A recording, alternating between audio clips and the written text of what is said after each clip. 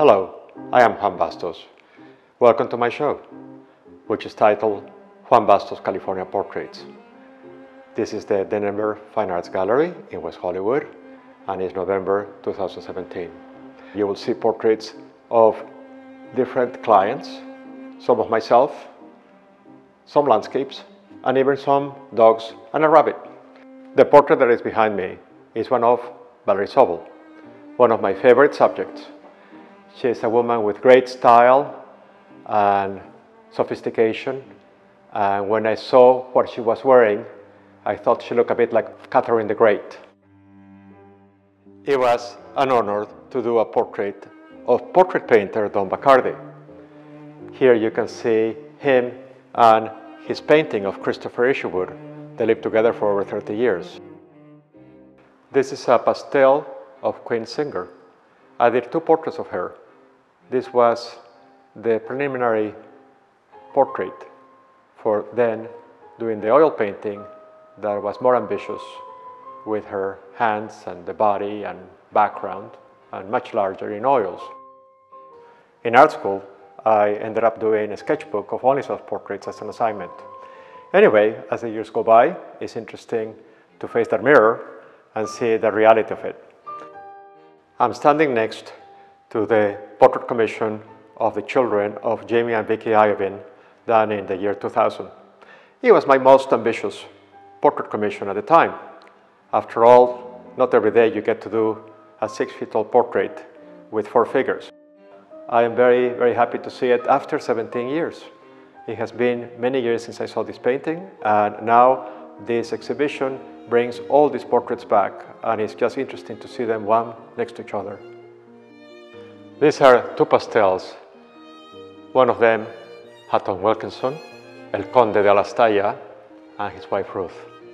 When I met Hatton, he was at a beautiful party that they had at their home. The home originally belonged to Tony Duquette, and now they live in this beautiful property, and they built a beautiful home next to it.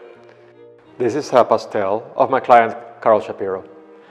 Carol asked me to do a portrait of her with the intention that this was going to be inherited by her son, her only son. And she said, Juan, I don't want a glamorous portrait.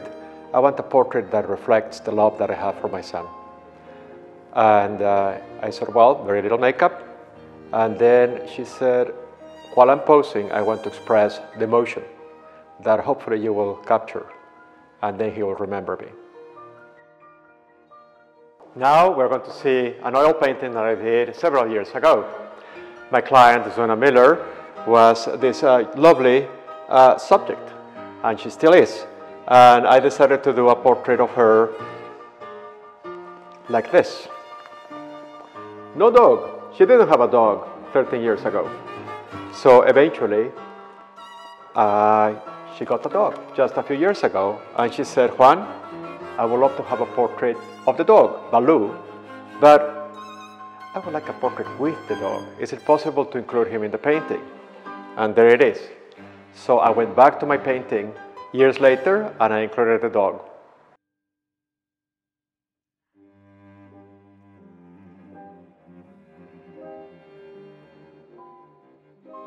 Here we are with some noted people. We have Rudolf Nureyev, Gore Vidal, that I got to know pretty well, and he posed for me, Susan Sontag, Charlize Theron, Ian McKellen, and Patricia Morrison. Patricia Morrison is a dear friend of mine. The reason why I have done these portraits is because the literary magazine, The Gay and Lesbian Review, worldwide, hired me to do the covers. They said, Juan, we can only afford a certain amount, but the portraits are yours, and you get to know the people. This painting is a commission that this lovely woman wanted with her pet rabbit, Sugar Plum.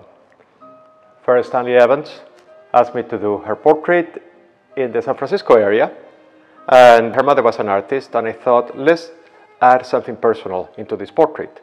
That's why you will see a painting in the back. Man's best friend, Dasher, Penny, Frida. Dasher, unfortunately, has passed away many years ago. Nevertheless, my client wanted to surprise his wife. And once the portrait was given, he said, "I'm a hero in my family." He was so pleased that I was able to capture and bring Dasher back. I enjoy painting California seascapes. I go biking with a friend and I see all this beautiful scenery, which is great inspiration. I met Sebastian when he was 3 years old, not longer a child anymore, but I keep thinking of him when I met him. I became good friends with his parents and they always wanted a portrait of him. Finally, he turned 14 and they mentioned, okay, it's time. So I painted him in his garden. He grew up in a beautiful property surrounded by lemon trees and avocado trees.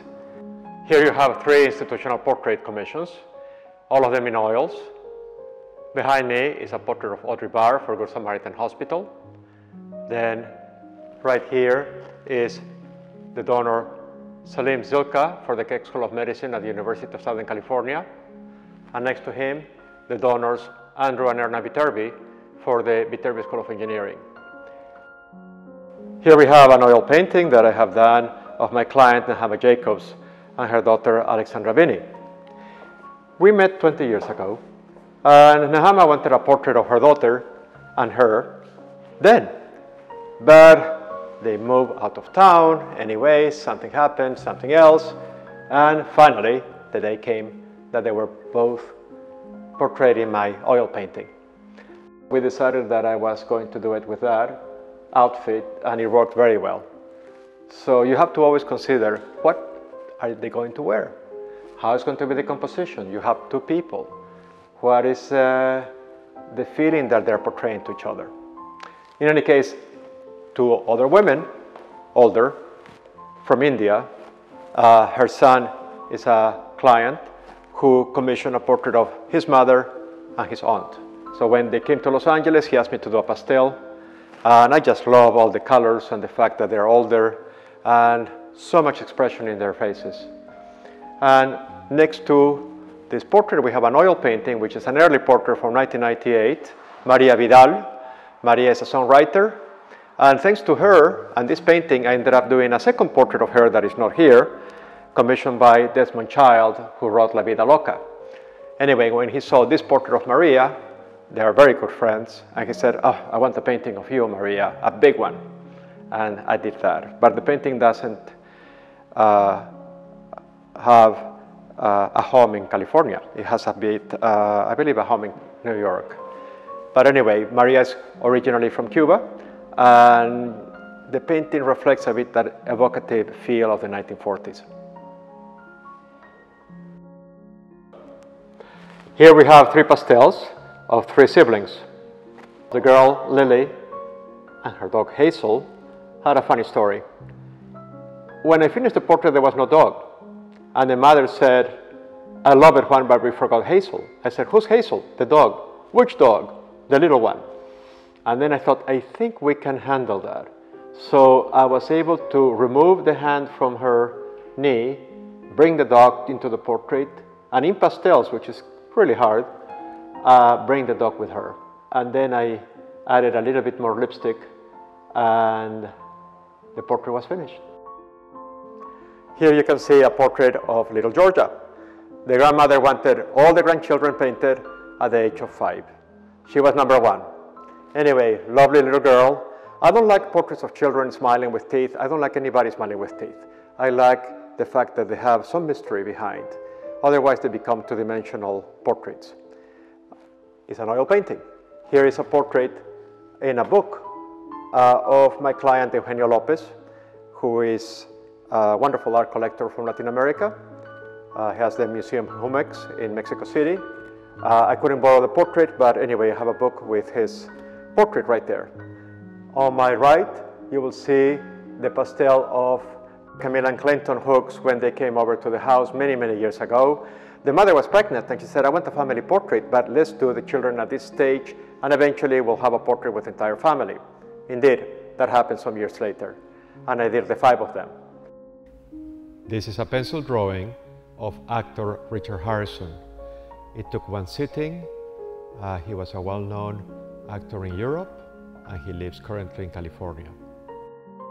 An oil painting of Larry Platt Chairman of the Board, Cedars-Sinai Medical Center.